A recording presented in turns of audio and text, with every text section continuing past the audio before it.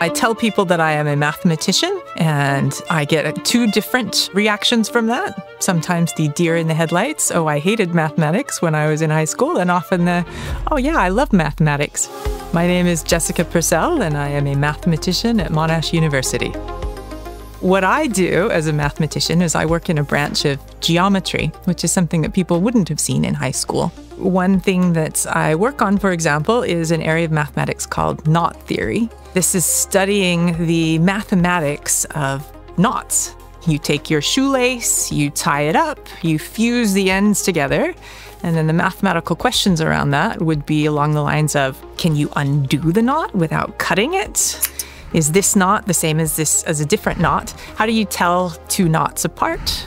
You see knots in DNA and in protein folding. Some of the spaces that I study also appear in crystallography. There are connections to quantum physics and string theory. So these are some of the reasons that knot theory is still popular and becoming more popular.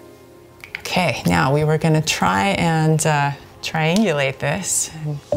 When I was going through high school, university, there often weren't very many women in mathematics, and that kind of was a little bit painful. But then we cut along all the 6 planes. When mathematics it's for all humans, it's for everyone. So we should be able to collapse the bygones, right? So I always felt that it was quite important to be able to bring everyone into mathematics. So men and women, young people, old people. I want to involve them. I want them to be able to feel like they can be a part of this as well. When I'm doing mathematical research, it just feels good in the brain to sit and think and to puzzle out difficult, complicated problems. And then it's just extremely satisfying to be able to fit pieces together, to make generalizations, to prove general theorems and statements about geometry, about mathematics. Becoming a fellow of the Australian Academy of Science is a great honor. It's amazing to be part of this group of people, to be able to do some of the good work that they are doing.